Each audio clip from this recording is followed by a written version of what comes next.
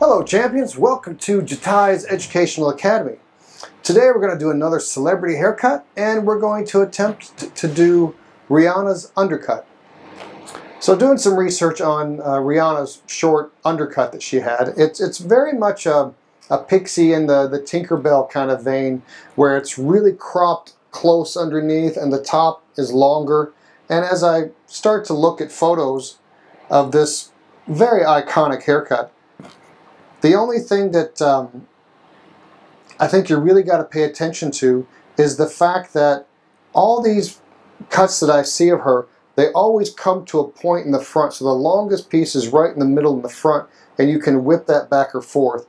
And as long as you get the texture right, I think this is a very, very straightforward kind of haircut. So we're going to do scissor cut underneath, and then we're going to do razor on the top. There are a couple of variations that she has where it's a little longer in the back, and one I thought was really cool where it kind of goes to a point. So in the back I think we're going to kind of go to a point to mimic the point in the front, or at least we're going to try it.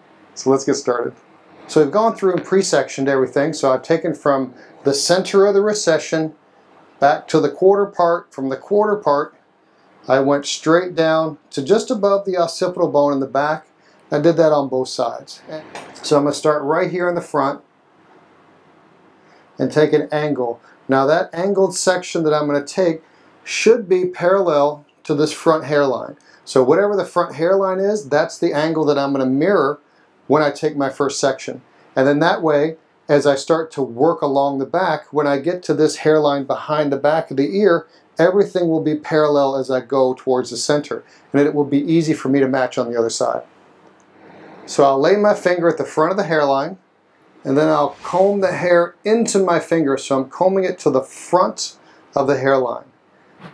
I'll cut that as short as I want to cut it. Take a parallel section about the same size, the same angle, comb these two together. There's my guide. Cut that straight through. Third section, same angle. As we start to go through, same angle. I'll comb the second and the third section together. There's my angle. Cut that. Cut that right through and down. Now once I get past the ear, I'm still going to take the same angle. I'm just going to go all the way down to the nape. So I'm just elongating the same section, and that's the reason I took this angle as I started at the front, so it would seamlessly work into the back of the head. Comb this into the previously cut section. There's my guide. Cut that through.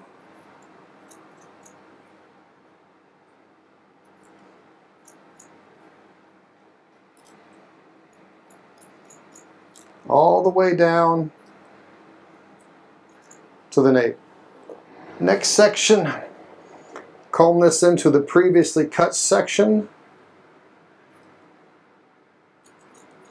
Cut this through, follow my guide.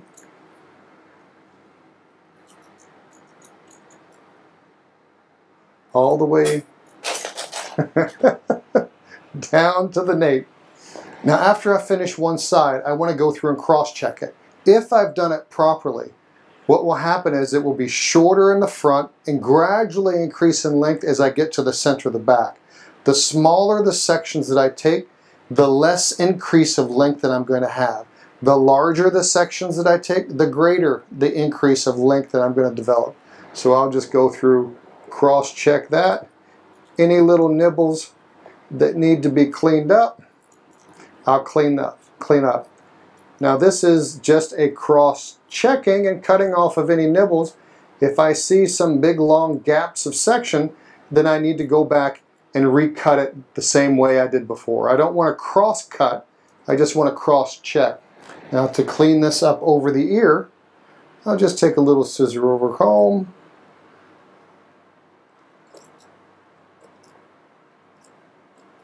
And just taper that in a little bit right by the ear.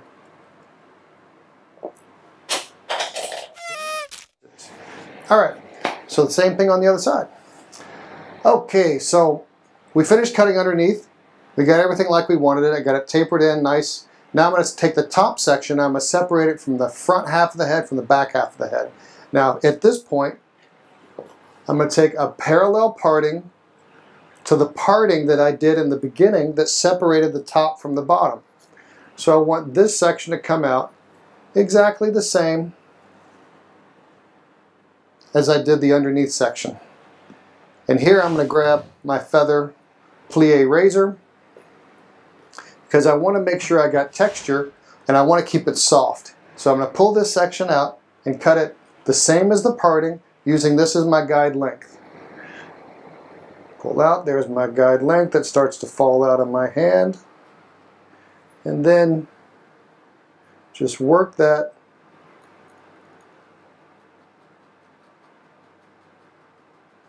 up to my quarter part.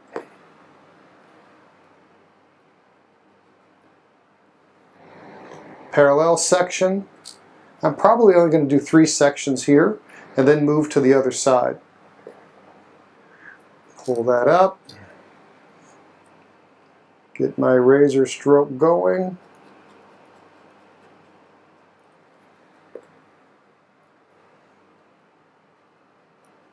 I'm using a fairly broad stroke because I want to keep the ends very, very soft with a lot of texture to it. I may even go through and channel some of that to make sure I get a lot of separation on the very tips.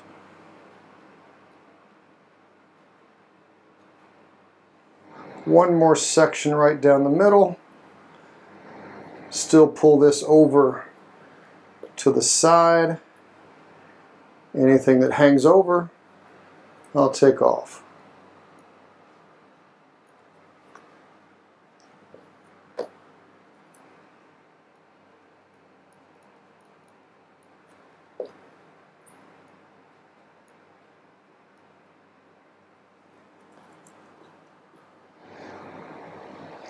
And we'll do the same thing on the other side. So now we've got the back half of the head finished. And I'm going to check this and look at it and see if we've got the right texture to it. We've got a nice little point here in the middle, which I hope you can see, but you'll be able to see it for sure when it's dry. Now I'm going to use this length here on both sides and angle that forward to a lot of length in the front. And remember, I want everything pulled to this side so I leave a really strong point in the front. So we'll section that out. Will look like this, parallel to my previous parting, which was the undercut. So I've got my section. I'm going to use this as my short length guide, and then I'm going to use a facial feature for my long length. The reference photo was showing that the longest length was hitting at about her lips. So I'm going to angle that forward and see what we can get. I'll pull this straight out. There's my guide length I'm coming from. And I will slowly create an angle getting longer towards the face.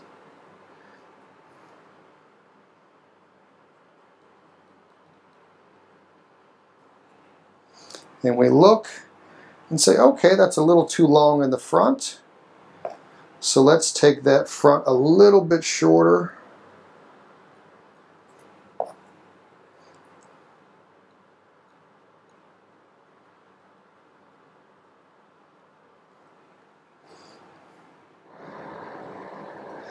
Continue our next section. Elevate. There's our guide underneath. Long strokes with the razor as I follow my underneath guide.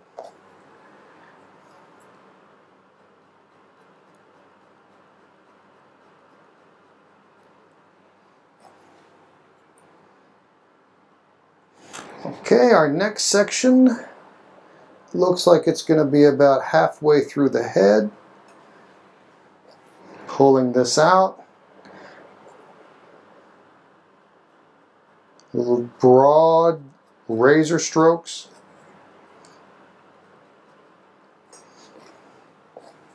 To keep everything soft.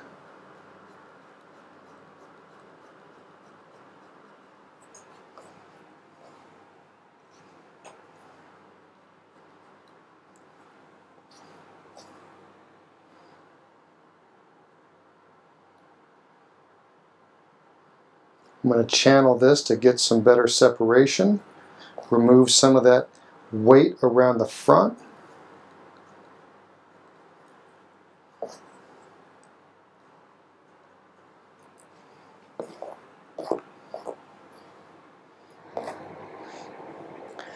Now let's do the same on the other side. So this is our basic cut.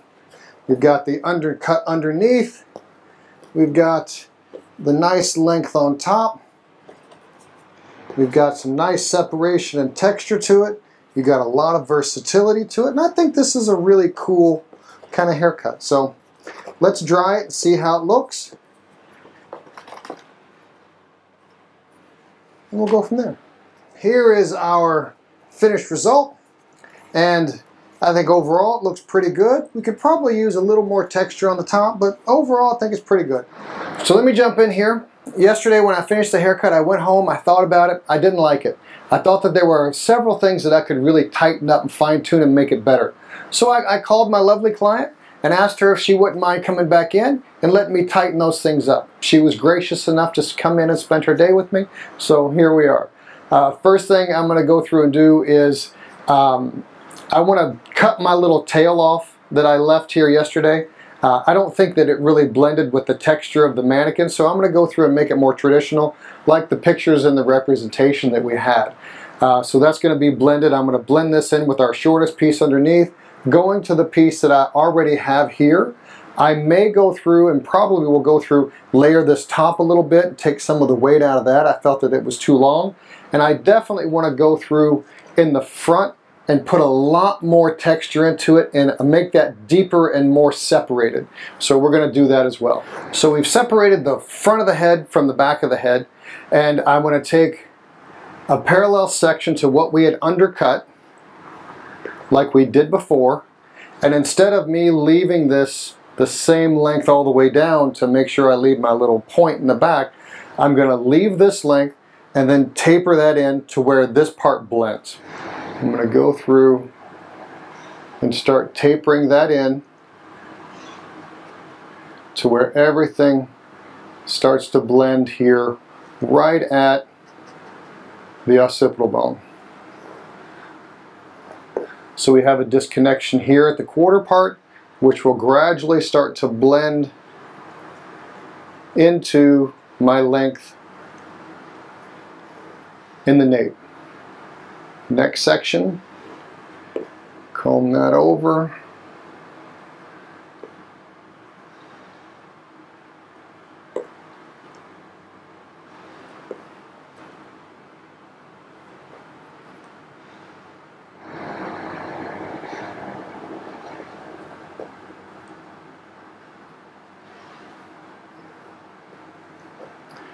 Last piece on the right side.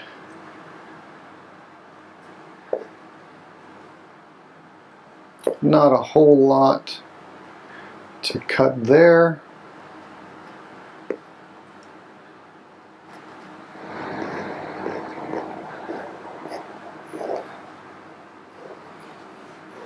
Then I'll do the same thing on the other side. Now, to make sure I have an even amount of weight distribution right here at my heaviest point in the center, I'll take my Tokyo Thinning Scissor and just go through and make sure that that tapers up and out at a nice, smooth kind of graduation. I can fine-tune the shape with my thinning scissor and still keep the same kind of razor soft texture that we had going on.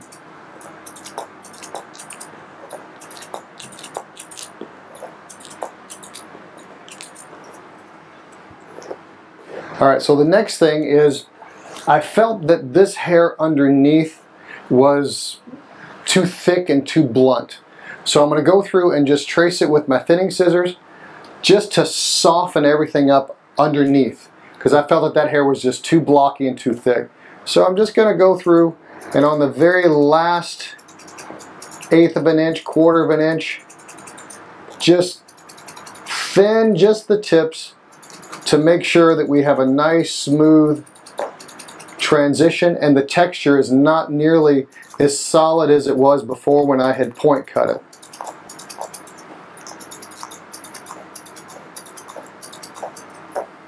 And I'll just keep going over it little by little until I have a nice smooth kind of softening of the texture underneath. So I still have my 1/4 part right here. I'm going to take a parallel section to the 1/4 part. I'm going to hold that straight up, and then with my feather styling razor,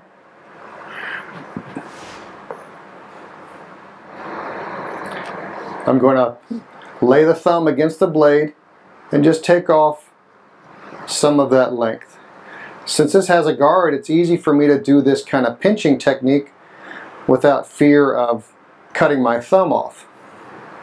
And I'll just go straight across there, take some of that off. I'll take the section behind it to make sure that that blends.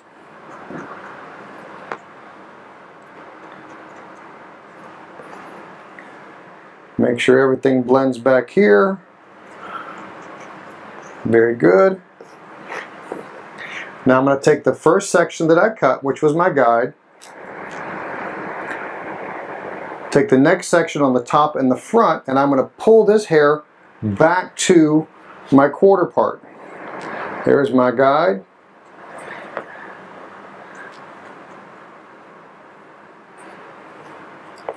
Cut anything that hangs over.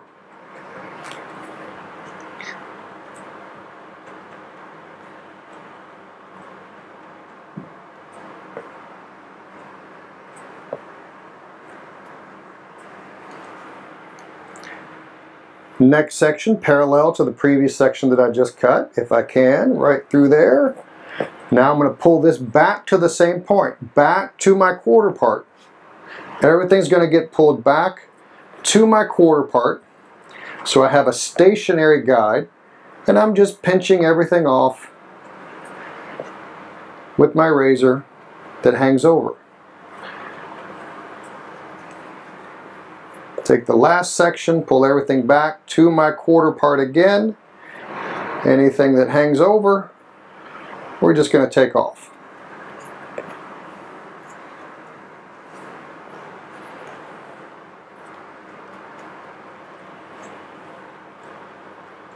And I'm cutting this shape round on top.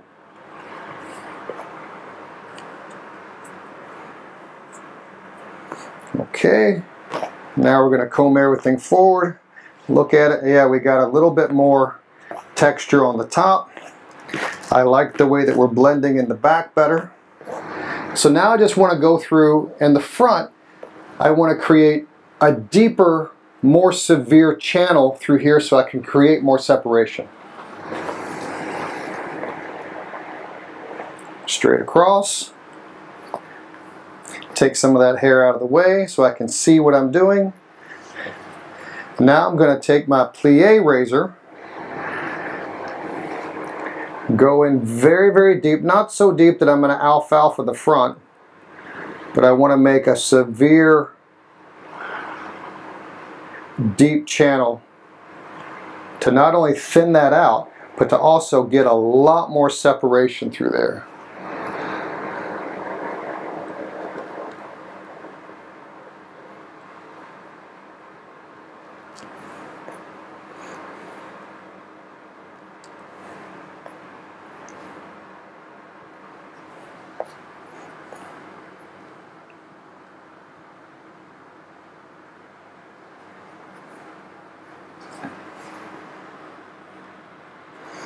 Much better.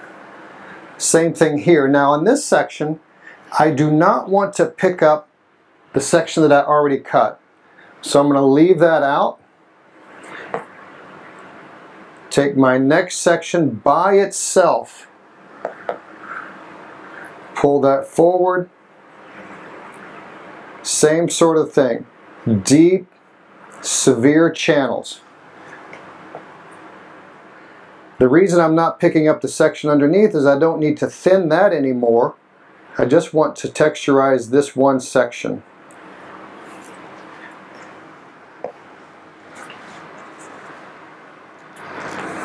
Oh, that's much better. Alright, and we're back. So our second attempt, I think, is much better than the first. The first one was fine, but it just needed a lot more softening of the undercut. I just felt that it was too thick and too bushy. We needed to take the tail off. I don't think it fit with this texture of hair, and I think it looks better and probably more stylish this way. It fits the head, it grips the head a little bit more. We took a lot more layering through the top, which I think it really helped. It really needed that layering on the top. And I channeled this front a lot more because some of the reference pictures, the front was almost transparent with it being so piecey. So putting more separation through there, channeling it much more severely, really helped that. So I'm pretty content with this. I mean, the haircut's very versatile. I think it's her most iconic style that she's done, and I hope that you like that. Please comment, let me know which celebrity you'd like for me to do next time. Also check out the JATAI Academy. There's a plethora of good education on there, from scissor cutting to razor cutting, all kinds of really great stuff. Please check it out, and I will see you next time. Thanks.